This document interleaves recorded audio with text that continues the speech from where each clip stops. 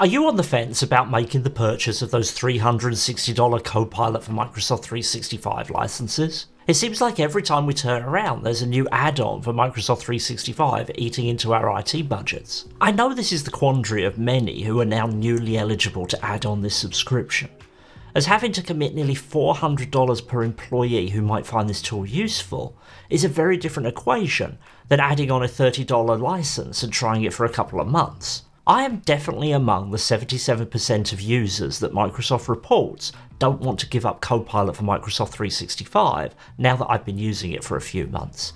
I believe it saves me time every day, but I also see that this is difficult to fully quantify on an individual basis, and I understand the hesitation many people have in making the jump. In this video, I want to highlight 3 aspects of how I've used Copilot for Microsoft 365 that I think save me the most time.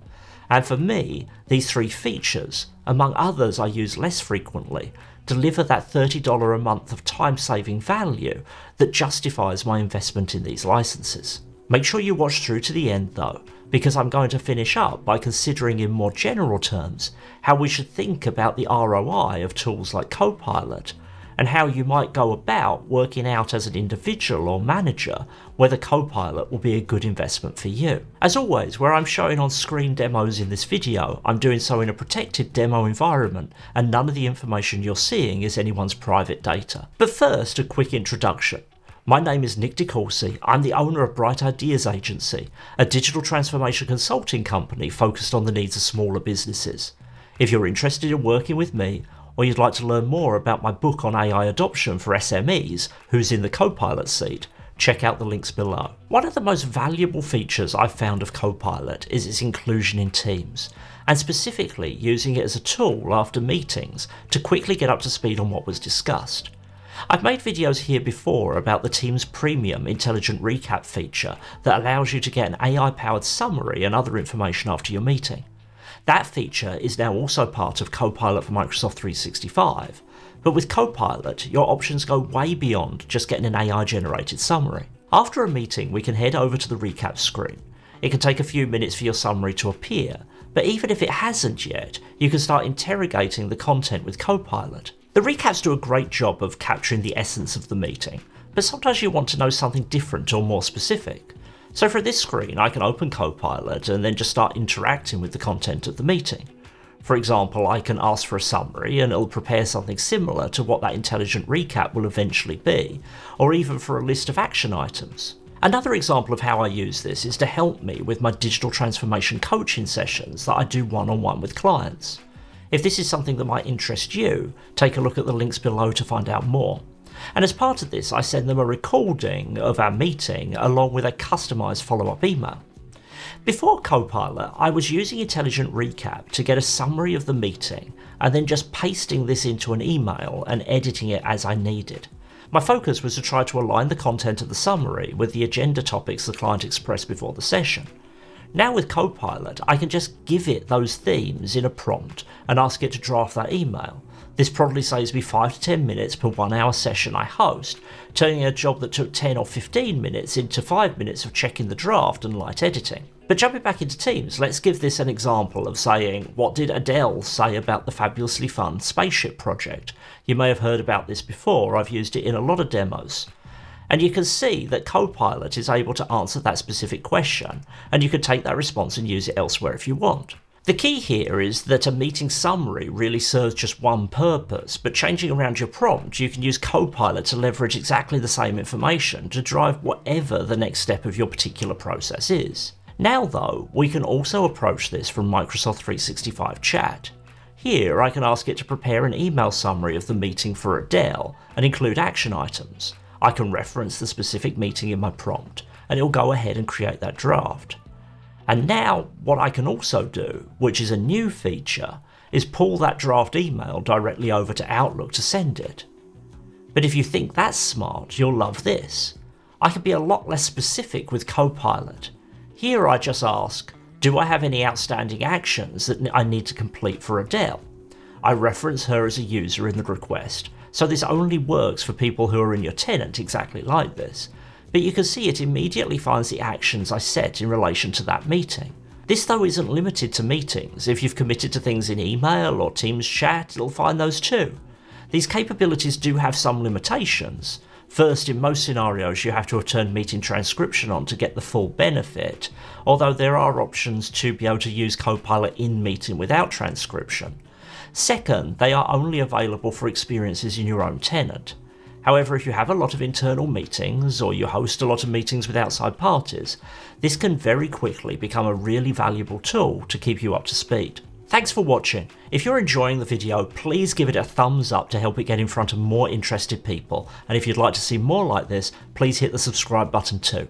Thanks. Keeping in the theme of Microsoft 365 chat, there's a really useful feature here that I use a lot that isn't immediately obvious, and I'm not sure everyone knows about it. From a high-level overview, Microsoft 365 chat is understood as a tool to work with internal company information in your Microsoft 365 tenant, and if you want to use information from the web, you have to jump over to Copilot instead. This is what is implied by the work and web switch you see at copilot.microsoft.com. However, by default, if your organisation hasn't turned this capability off, it's really easy to mix the two in one chat. If you switch over to work results, you can see Microsoft 365 chat. You can turn on the web content plugin using this switch in the chat box. From there, you can have a chat that allows you to bring in references to your internal content alongside web results. For example, I've received the itinerary for an upcoming trip. I can ask Copilot about my travel and hotel arrangements during the trip, and it finds this information from the itinerary file stored in my OneDrive. As a follow-up, I can turn on the Web Results plugin, and then I can ask it to tell me about the hotel. And it does this using web search results. I can even follow up again, asking for check-in or check-out details. This is a far better flow than having to jump from one service to another for internal or external data, as the chat maintains its context along the way. The big limitation I've found on this right now is that you don't seem to be able to include both internal and external references in one response, which adds an extra step in a dialogue like this. But I think that makes sense because it does make it a lot clearer what internal data is being used to make a web search. I'm unsure whether this is a hard limitation or just a blocker on how I've been using it.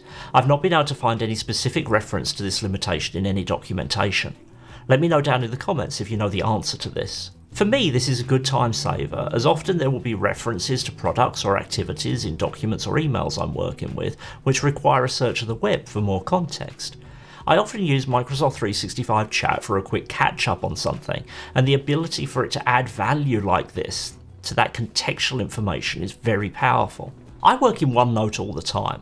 I write my notes related to these videos there, but I also use it as my base for everything to do with my work, from information on client projects to random ideas.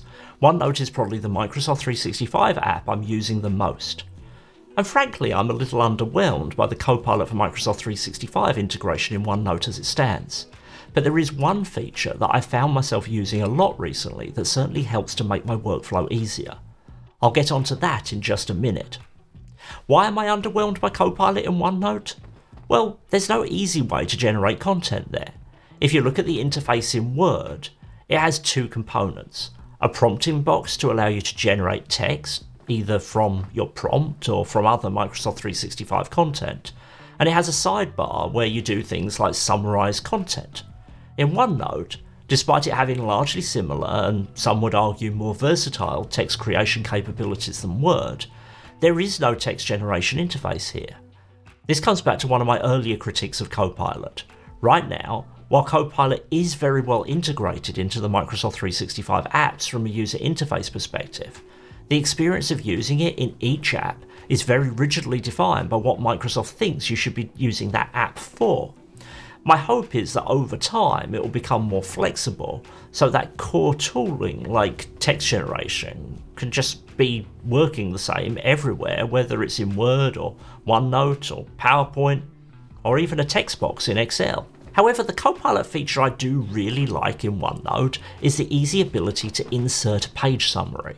You just head up to the page, right click on it and hit summarize. And before you know it, there's a summary at the top of the page. This, by the way, is summarising the introduction to my new AI course, which will be made available on my website in the coming weeks, including over an hour of brand new AI-focused video content you won't find anywhere else.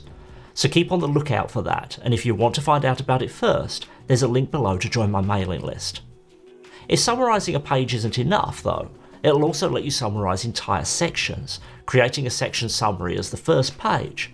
Depending on how you use OneNote, both of these can be powerful tools but in different ways. I find that the page summaries are most useful, particularly when I've been using a page to ideate and need to quickly get back into that flow. To give you an example of how I use this, I will often switch between several different projects during a single day, and all my notes are in OneNote. If I come back to a page of notes and I need to get back into that headspace, I use the summary function to quickly give me an overview that most of the time gives me what I need to realign to that project. Getting the most from Copilot for Microsoft 365 involves a new approach to learning technology, building skills in being the supervisor of an AI companion rather than someone who just learned which buttons to press on that new app to get X tasks done. Do you need help in engaging and training your team to be part of your Copilot journey? My company, Bright Ideas Agency, can help. Whether you're looking for a single training course or broad support to guide your adoption, we have options to meet your needs. In fact, I even wrote a book on this. So to inquire about training or other AI adoption support, or to buy a copy of the book, check out the links below. Microsoft's research with early Copilot for Microsoft 365 customers suggests that the average user saves about 1.2 hours each week using the product. Last week it was pointed out to me that using Microsoft's numbers to show the efficacy of a Microsoft product might be somewhat naive, but my response to that was that it fits fairly well with my experience so far.